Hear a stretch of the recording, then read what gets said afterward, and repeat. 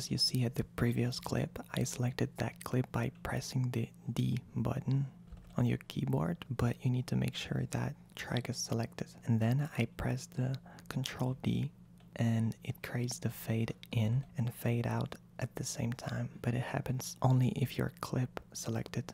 And if you want to be more specific and create just fade in or just fade out, you can press your up arrow key and you will go to the beginning of your clip and then press Control D and it creates just fade in. And to make it just fade out, press your down arrow key and then press Control plus D and now you will see it fades out.